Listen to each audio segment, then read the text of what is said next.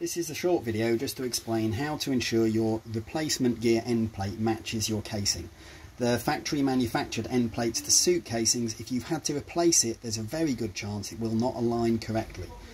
This is the way we would check that. First, fit your gear end plate with the new 6004 bearing, put the lay shaft top hat into that, and do the checks to ensure that your lay shaft is actually flat and in good condition. So check your straight edge, that both sides are the same height and this surface is good. Then check that your lay shaft will actually fit into the bearing and it's a nice snug fit, it's correct, it's not too tight, it's not too loose.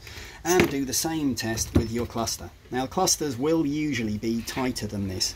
We had the 5-speed ones purposefully manufactured because we were doing these matches more frequently. So potentially put one on a lathe, take it down with emery paper slightly until you've got a very nice snug fit but doesn't require force significantly to push it in and out.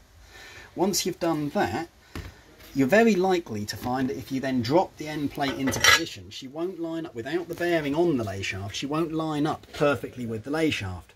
So what you'll end up doing is finding you've got some space there and things aren't sitting perfectly. We need to be able to pass through central.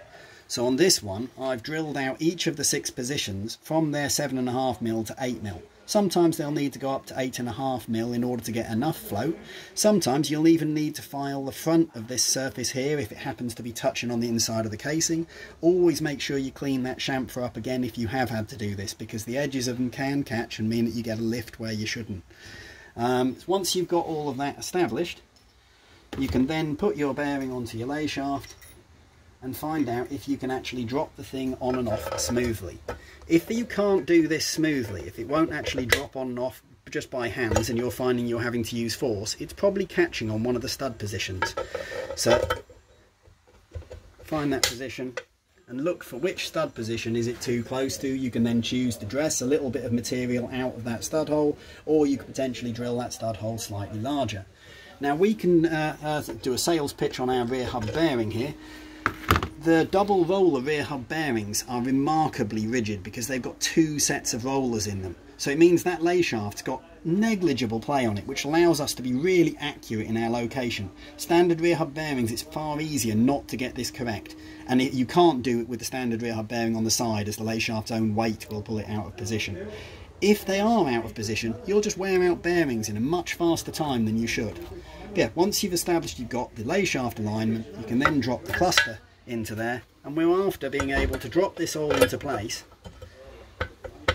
That sits down nicely now, and I should be able to lift the cluster up and down so that I know that I'm central. If this was out of position, so if I force it, I now can't pull that out of up and down. It needs to be in a neutral position, so that's as good as I can get for knowing that the lay shaft is aligned and the cluster's aligned.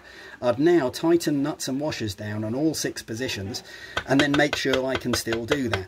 Once I've then got that locked down that way, now I can make the dowels do the job they're supposed to. So if I'm in this position, if you look into this dowel hole, you'll see that there's a nice overlap of material where the dowel does not line up with the hole. Had I fitted the dowels, this end plate would have been forced out of location. So what we'll do now is drill those 2 positions to slightly larger. I'm going to go to an 8mm and fit an 8mm dowel in either position, then re-peen over the edge so that the dowels can never come out. Because you're going to go and take the end plate on and off several times, and then again several times when you start shimming, I find it quite convenient to put small cuts on the edge of it, which mean that you can then, in uni have also helpfully put a bit of casting in here to be strong, but so you can lever the thing whilst you're pulling, so you can make it easier to take the end plate in and out if it's being troublesome. So yeah, you've got a pry bar. Obviously not loads of force, but yeah, enough to be able to get some grip. Other notes on there, I think that's, yeah, that one would now be matched once drilled.